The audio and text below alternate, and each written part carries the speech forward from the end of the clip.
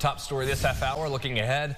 Today brings the sentencing for the man who attacked then candidate for Governor Lee Zeldin. David Jakunonis pleaded guilty to assaulting a federal officer after he rushed the former congressman in the summer of 2022 in Parenton. This charge carries a max penalty of 1 year in prison and a $100,000 fine.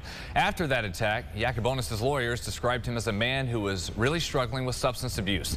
Since then, he's been to court multiple times, been released, and gone through several recovery programs. He's due in federal court for the sentencing this afternoon at 3:30.